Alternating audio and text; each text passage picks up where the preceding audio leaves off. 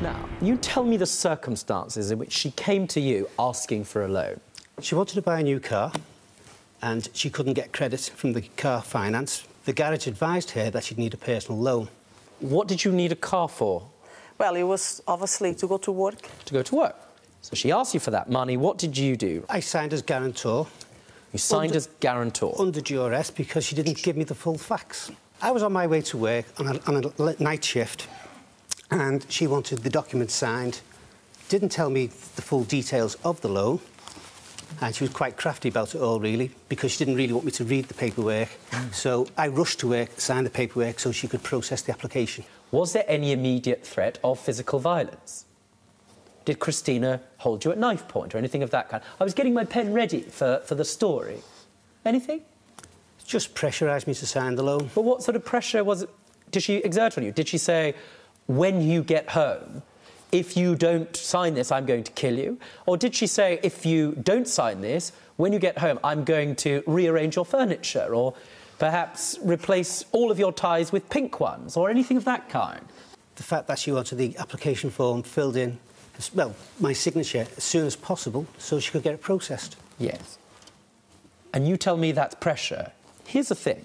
I've got a loan agreement here from a company, and it's in joint names.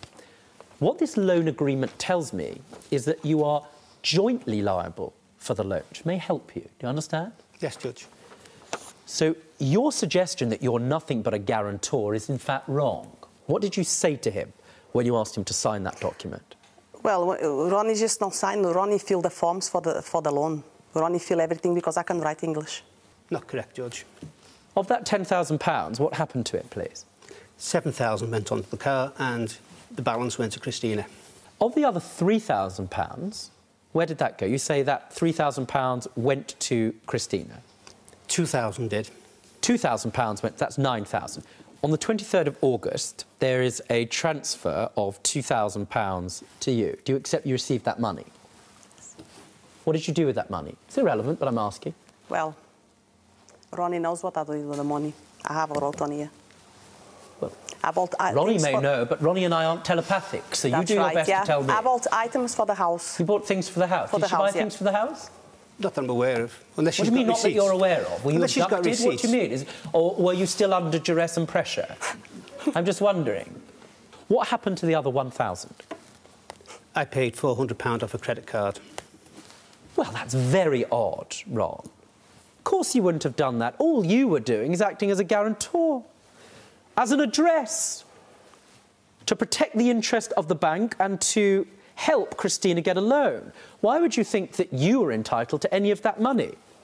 Because she said to me, if you go guarantor for me, I will give you some money to pay your credit card. No, she didn't. You were off to work. You were under pressure. You signed this document in circumstances where you didn't know at all what it was about. You want to change that story now? When did this conversation take place? The conversation about you being able to take a commission for your role as a guarantor. Was it at the time you were running out the door, or was it at the time she was putting you under pressure? I'll pause whilst you...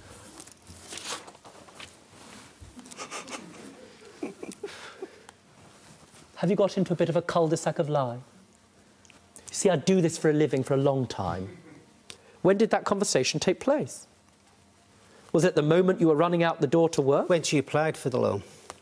This is your moment to rethink and reframe your case to me, because in the event that I find any dishonesty in what you're saying, then a case that you've got which may have some legal substance to it, and therefore some benefit at the end, will be entirely lost if you're misrepresenting the truth. Do you understand? Yes, Judge. So let me ask you again. When you tell me, Ron, that this loan was taken out in circumstances where you were under duress and pressure, would you now like to withdraw that and say that it was taken out in circumstances where you understood that Christina would be the main beneficiary, but you would benefit from that loan to some extent? Would you like to go for the second option? Yes, Judge. Did Christina pay any money back? And if so, how much did she pay back? It was £178 a month. Just to be clear, the monthly payments were £178. That was for the entirety of the loan? Yes, Judge. That's right. And did she make those payments? She made about 3, Judge. How many payments do you say you made, Christine? 12 months. You've brought me some evidence from a bank account demonstrating some payments of £178, correct? Yes, Judge. How many instalments have been made? How much have you paid back of that loan? £4,077.29. Did you make any of those payments? I stopped paying the loan January 2014. Why would you agree to pay back all of it each month? Because I had threats from Ronnie. What threats were there? Going to my workplace, going to my flat, follow me everywhere. The gym I used to go, asking the people, do you see Christina, do you see my girlfriend? Yes, where's the threat? That's spying on me, follow me everywhere. Now, I'm satisfied you've provided me with evidence that the outstanding balance of the loan is for £10,555.10. Some interest the two of you took together. Just to be clear, you're here today not claiming for the outstanding value of that loan. You're claiming for the amount you've paid. Yes. Which is what you effectively say Christina ought to have paid. Is that right? Judge. Yes, Judge. Christina. Now, you've got a counterclaim, and your counterclaim is this.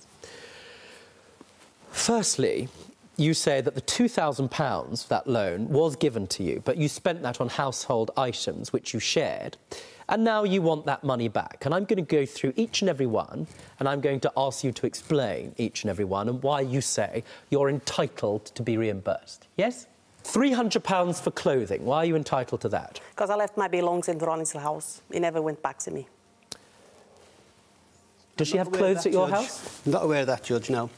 Do you mind standing up? This is your moment. Certainly, thank you. What's your name, please, madam? Stacey. Stacey, are you now living in Ronnie's address? No, I'm not. Have you been to Ronnie's address? Are you in have, Are you in a yes. relationship? Yes, we are. Have you seen lots of women's clothes at his Sorry. in his house that, as far as you're concerned, are not his? No, I've never seen anything like that, Judge. No, you've never seen him going out on an exotic evening? No? Sir, it's your moment. Your fiancé there. Stand closer. Come here, love. When you first met Christina, did she come without any clothes of any sort? She did have a few clothes, yeah, but not many. Tell me about the wooden floor. Wooden floor, we built a wooden floor together. Did you stand on the wooden floor? Of course, I used to mop. Tell me about the £400 carpet. We bought a carpet for his landing. For his landing? Yeah, You lived altogether. at the address according to your reply. He didn't have nothing. £300 for household items. My things I left there. Like what? Well, pictures. I left the straighteners there for me hair. Hair straighteners? I have dishes you there. monster, Ron. I left a lot of dishes there. It was belong to me. Right. Now, I'm getting to my favourite bit of your claim. And I mean the legal... It's a legal high. Yes, but I don't mean like sort of legal highs. Christina.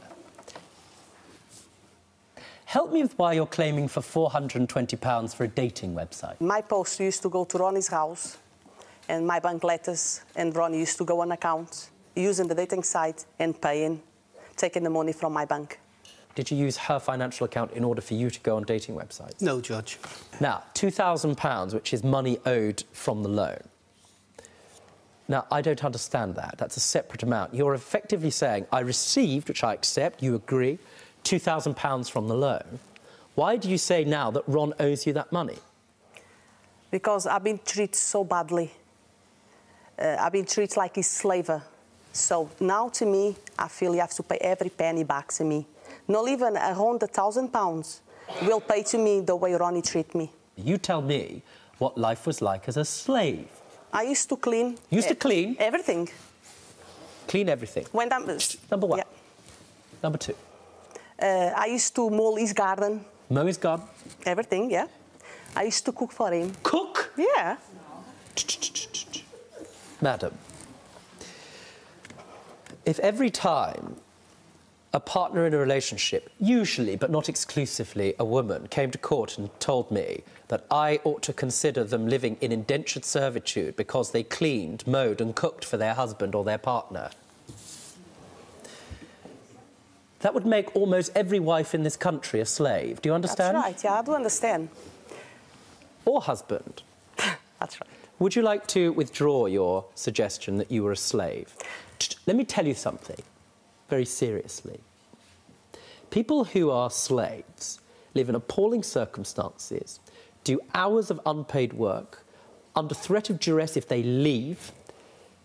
You left. In circumstances where they have no other personal or economic choice because they are forced into the most wicked circumstances. Your claim, and I can imagine it might not have been the most pleasant thing in the world, was that you cleaned, mowed a garden and cooked, albeit in circumstances where you weren't happy in the relationship.